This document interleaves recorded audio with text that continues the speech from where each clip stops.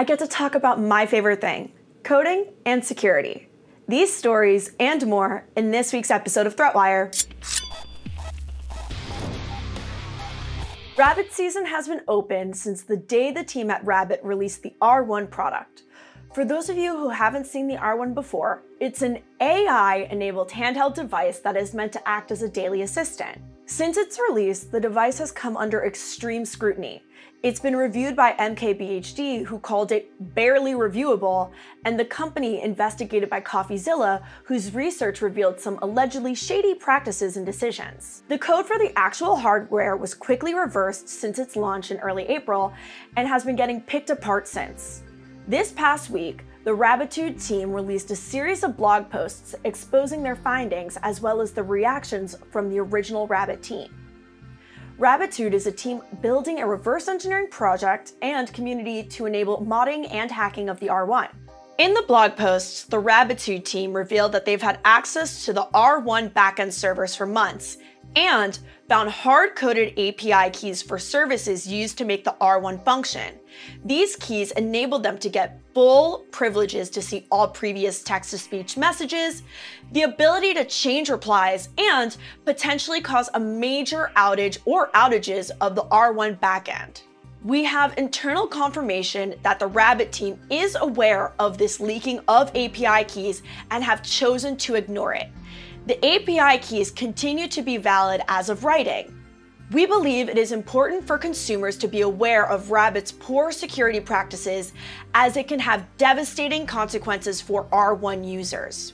We will not be publishing any more details out of respect for the users, not the company. Since publishing the first Rabbitude article just quoted on June 25th, the Rabbit team only mildly alluded to an alleged data breach, but in reality, this would be considered a security incident regarding insecure design by OWASP definitions.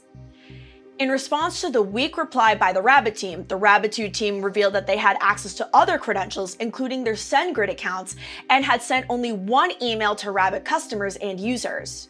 The Rabbit team continued to brush off community security concerns, saying anyone could spoof an email. On June 25th, 2024, we were notified that a third party may have had access to working API keys for multiple SaaS providers used by Rabbit to provide services to our customers. Based on this notice, the Rabbit security team rotated the keys to those APIs, which caused a brief downtime on our devices. Our team is continuing our investigation.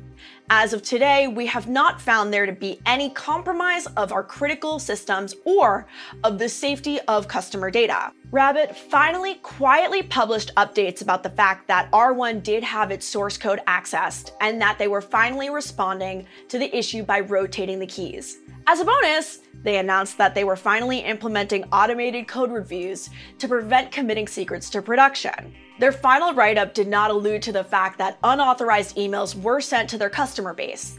Instead, the CEO has asserted in public messaging platforms that these emails were spoofed. As a security-interested developer, you can imagine how I felt reading the responses, given the product is highly publicized and has high visibility. It's 2024, and we need to remember to not publish secrets in production. In addition, playing the logic game here, Rabbit is denying any information was accessed, but says that the emails to customers were spoofed. How would that work?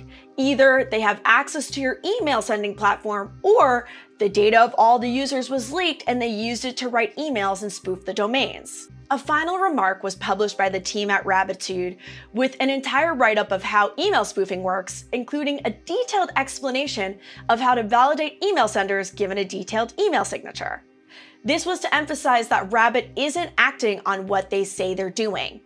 The hackers had access to their SendGrid account, and they aren't rotating the API keys like they said they would. In a one-on-one conversation exclusive to ThreatWire, the team at Rabbitude has confirmed that they've rotated the SendGrid account and 11 Labs keys at minimum, while other keys have yet to be completely confirmed as rotated. It appears that the Rabbit team will continue to be embroiled in security issues. If you're a user of the R1 system, the team at Rabbitude continues to recommend to unlink all accounts from your rabbit hole system, or at least any accounts with access to sensitive information. Hi ThreatWire viewers, I know that we're in the middle of the stories, but for some reason the lavalier mic just stopped working, so I'm gonna use my Shure mic, and hopefully by next week I can get this fixed. So thank you so much for being understanding of this mic error, but I wanna make sure I get ThreatWire done today, so. On to the next story. A major supply chain attack was uncovered by the team at InfoSec that shook the JavaScript ecosystem to its core. Polyfill is a popular library used by major institutions and Fortune 100 companies to enable backwards compatibility of certain JavaScript functionality with older browsers. The Polyfill project was sold by its maintainers to Funnel, a Chinese-based entity, back in February.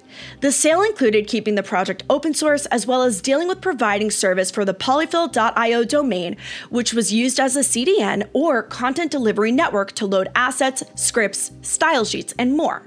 Upon sale, the creator of Polyfill project came out and said to remove the use of polyfill.io from projects. This was on February 25th, 2024. The sale was executed February 24th. Since the sale, the Polyfill project has been inundated with new issues about the functionality, which led the project to be labeled as extremely unstable by users, and the Polyfill team blamed the new issues on being due to CDN migration. The team at InfoSec published their findings about the new Polyfill changes and found that the polyfill.io domain was found to be injecting malware onto mobile devices. The Polyfill code is dynamically generated based on the HTTP headers, so multiple attack vectors are likely. InfoSec decoded one particular malware, which redirects mobile users to a sports betting site using a fake Google Analytics domain. The code has specific protections against reverse engineering and only activates on specific mobile devices at specific hours. It also does not activate when it detects an admin user. It also delays execution when a web analytics service is found, presumably not to end up in the stats. CDN companies Fastly and Cloudflare have spun up their own endpoints for hosting Polyfill for those who are still using the library. If you're a user of OpenSSH, this story is very relevant to you. A new remote code execution vulnerability was found in OpenSSH that affects glibc-based Linux systems. The CVE, dubbed Regression or CVE 2024-6387, was assigned a high-severity CVSS score of 8.1. The CVE is viable even in the default configuration of SSHD for versions earlier than 4.4p1 and any version between 8.5p1 and 9.8p1. The vulnerability stems from a race condition that happens during authentication. If a client does not authenticate within a login grace time seconds, 120 by default or 600 in old SSH versions, then SSHD's SIG alarm handler is called asynchronously, but this handler calls various functions that are not async signal safe, for example syslog.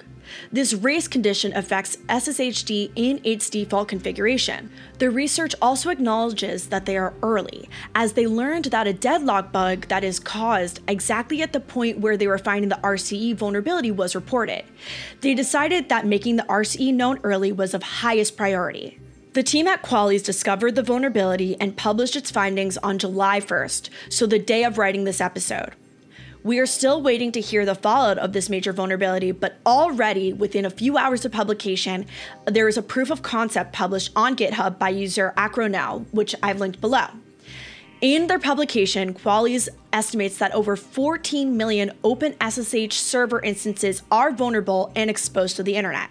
A patch has already been released by the OpenSSH team to handle this vulnerability. Please update and patch your instances as soon as possible. I loved the discussions in last week's episode about Kaspersky. I did see one comment that had me thinking. I love the news updates, but miss the days you guys were showing us how things are done. I understand that this is probably about wanting more technical tutorials on the channel in general and not specifically in ThreatWire. But maybe we can do something where we walk through more specific stories and technical breakdowns of the vulnerabilities once a month or so on the Patreon in a live stream. What do people think? I would love to know down below. If you want to head over to the Patreon and support this ad-free show, it's at patreon.com/threatwire. Thank you so much for watching ThreatWire for the week of July 1st, 2024. If you want to find me online, you can find me everywhere at endingwithali. Good luck, have fun, and don't get caught.